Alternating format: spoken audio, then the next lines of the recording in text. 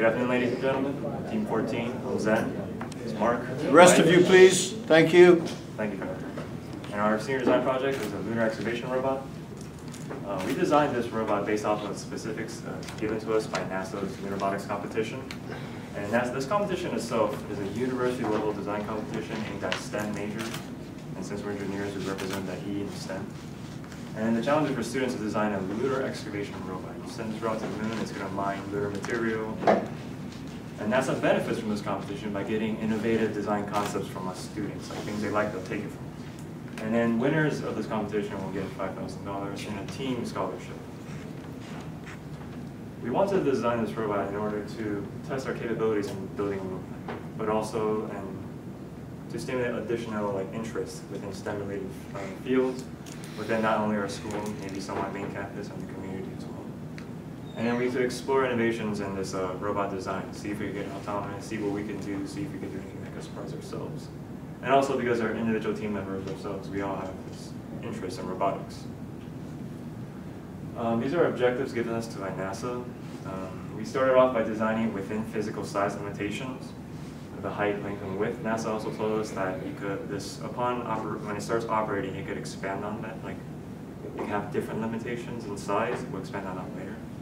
And we wanted to touch upon other points such as dust-free operation, be it self-powered. We wanted to use a tele-robotic operation. That's a mouthful. And then this is the arena that the robots would run. Should get into the competition. It starts over there on the left, and then moving through an obstacle course, like big rocks and boulders. And maneuver through that, collect material within this mining area, and then maneuver back and deposit the collected material within the receptive bins.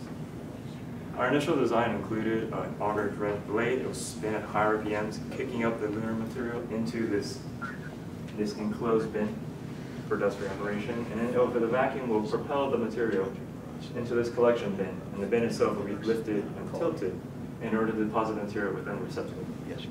However, as per Mark's suggestion, I'm not sure if we can use vacuum to space. So we decided to go with a very enclosed integrated bin. You see we have the auger inside, it will spin at high RPMs. The material will be propelled into the interior of this bin, and a conveyor belt system will lift that bin and then deposit into the receptacle. We chose a conveyor belt too, so we don't have to lift the bin too high up. That's a lot of things we're going to deal with. And also, this is an open frame design. You notice that there's no bars in between here, allowing for the bin itself to lift and lower. However, we do have one bar in the back tying the whole thing together.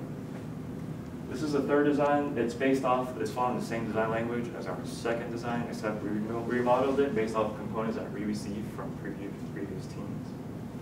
You notice that we have a different frame now, and we have a different looking auger, but it's still the same integrated bin like conveyor belt. Running SolidWorks simulations, we applied forces on the leading edge of the auger. As it will spin forward, it will bite into the material and propel it. And we also have, we applied forces here along the shaft because since it's driven here by a gear and a belt attached to a motor, there will be a twist within the shaft. For the bin itself, it's fixed along the pivot point. Remember that the bin will go up and down along this point.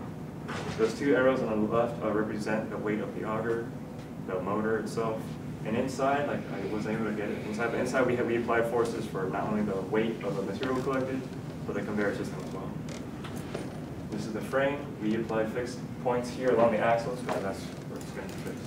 And we have loads applied for where the actuator will act on the frame, lifting and lowering the bin. And then here along this pivot bar where the bin is located.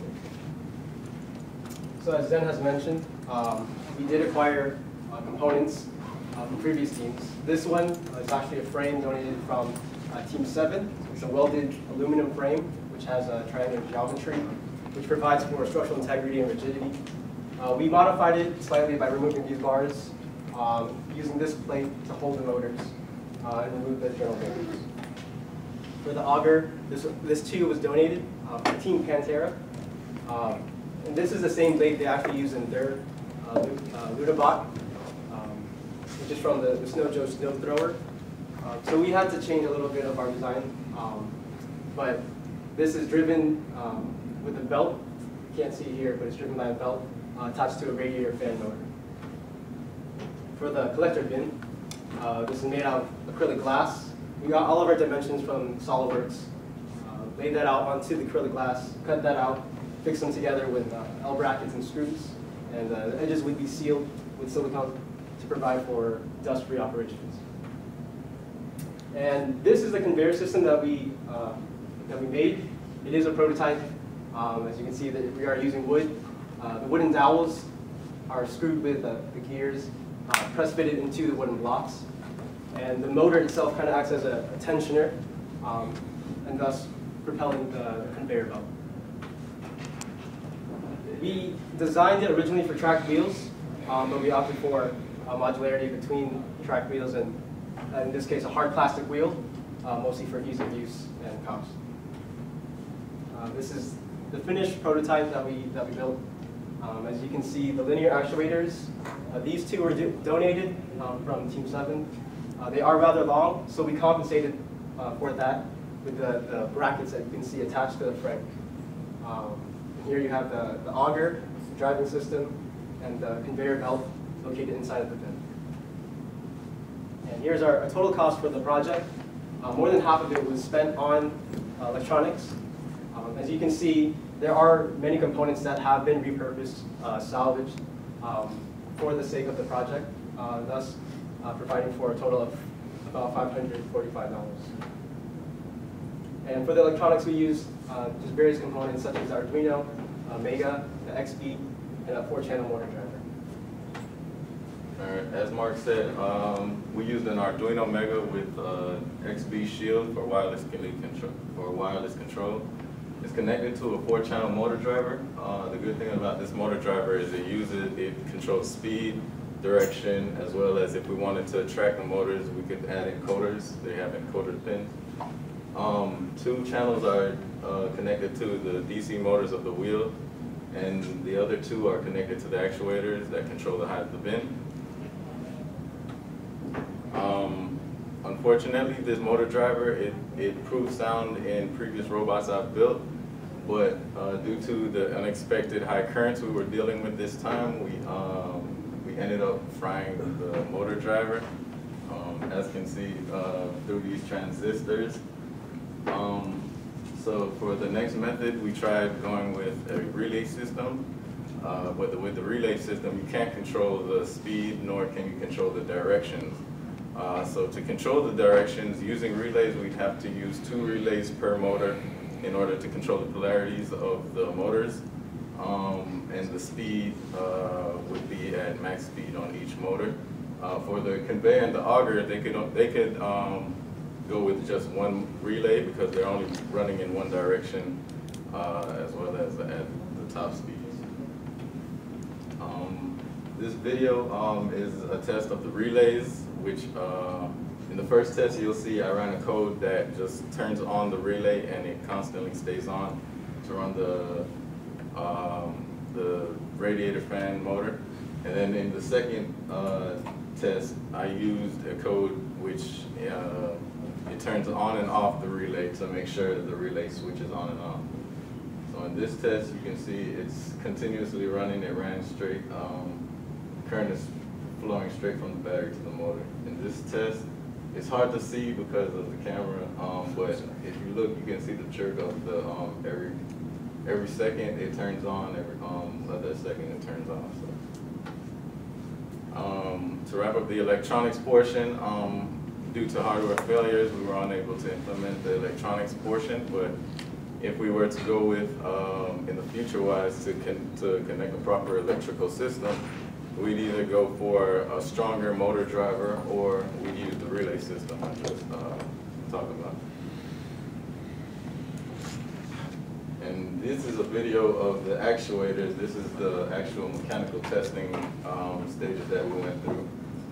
At this height, the auger would be engaged and it would be the digging. And then when we're getting ready to travel around here or a little higher, it would be the ride height to avoid any rocks, obstacles, or anything like that. And at the max height, the conveyor belt would engage and we'd be dumping the material. And this is a test of the conveyor system, which we eventually got the conveyor running. It functioned as expected. So from this stage, we go ahead and take the measurements and the prototype wood, and we'd use machined out parts in replace of the wooden parts for actual use. But we're also planning on putting some plastic brackets along the belt in order to scoop up more of the material as we go along, as it runs. And in this test, this is the auger test using the high RPM radiator fan. In the first test, the one side of the auger is threaded, so as it spun, it unthreaded itself out of the mount.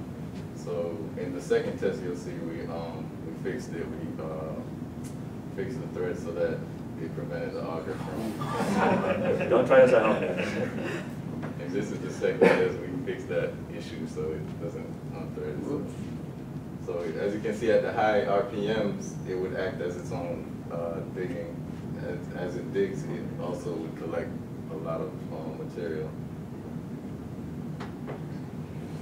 And this is the motor driving, the test of the driving system. If the electronics were connected, this would act. The first test we used just one battery for both the DC motors, but like I said, the high current caused the wires to heat up extremely quickly. So to compensate for this, the second test we used 2 separate batteries on each of the DC motors, which they stayed. It operated more efficiently.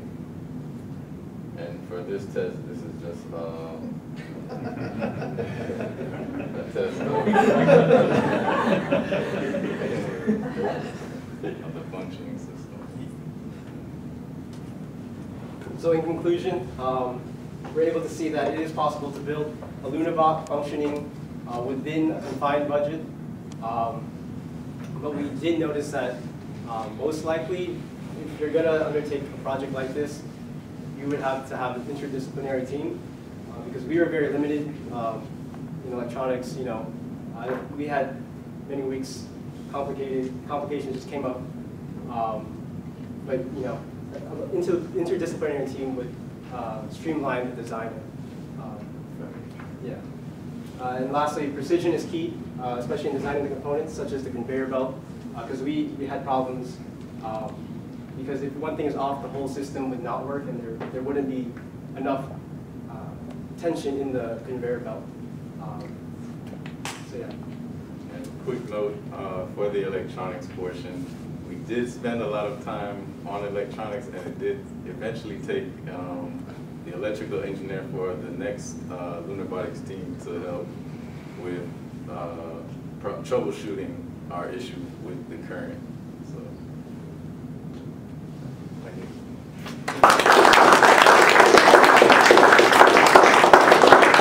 So the main lessons learned there is to incorporate multidisciplinary strategies when you're doing a project like this. That was going to be my question, but you took care of it in your conclusion.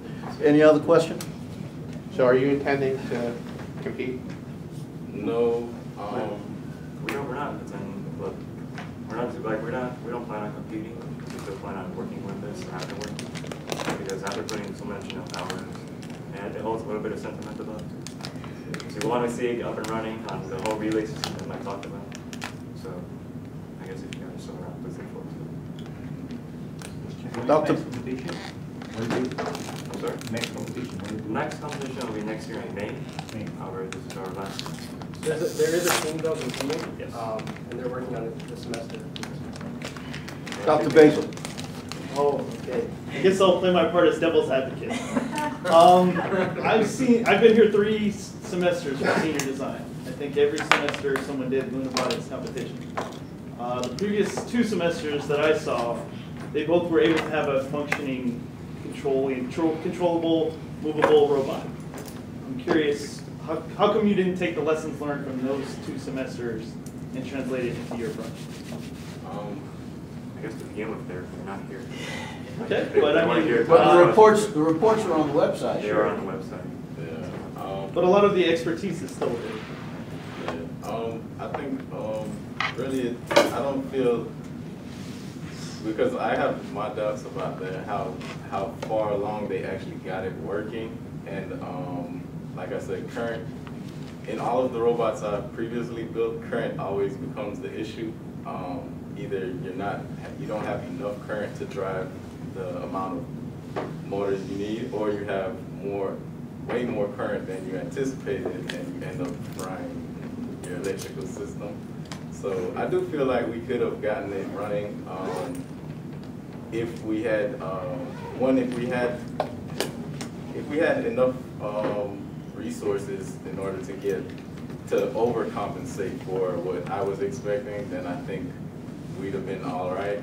Or if say I was to order it from now, like I could get them. I know which motors we need, motor drivers we need now that we. So you see my point, though, right? I mean, Yeah, previous right. teams probably all had this sort of thing, so we need a good system to keep The all rules this of the together. games are different. They change every season. So I understand that, but there should be lessons learned, but they always keep changing. Like I said. sure, but a functional robot should still be easily achievable, I would think, at some point, right? I mean, the other two teams at least had the functioning robot in front of us, and most of them drove it around.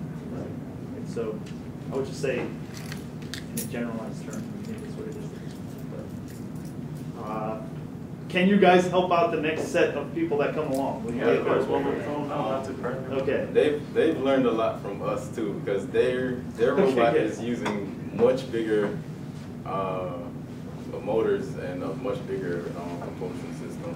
So, one quick one. Why do you guys have such big batteries? I mean, it seems like a ton of these little robots go all around. Why did you hold those Oh, it was giant? mismatched. We were planning on using Okay. a smaller It's not one. really the Okay. batteries that's. No, I know. I mean, there's a issue. whole set of Yeah, it's issues just with more it, but I would just think to the- power two axles to move around, you could probably do that with a couple of B batteries or something like that. Well, I think what it was, because the way I've understood current through this project is it's not really how much current your battery puts out, because it's how much the Amen. motors are calling for. So if the motors are calling for 10 amps and your battery's only at 7, it's only going to do so much. So really it's all, and I think we had enough current from the source, just the electrical portion couldn't handle the amount of current we were pushing, the motors were calling for. So. Gotcha. Okay. Any other questions, Dr. Basil? Nope, I'm good. All right. Okay, how did your project address the global elements? I guess to answer that, I guess showing that building a robot under a confined budget, under $700 is feasible. I guess other countries don't have that much of that many resources are capable of doing such a project like this to be able to compete if they wanted to. How did you address it in your slides? Do you have a slide that spoke to that? Okay. Well, you know that was a significant element on the criteria for evaluation. So, all right. No further questions. Thank you, guys.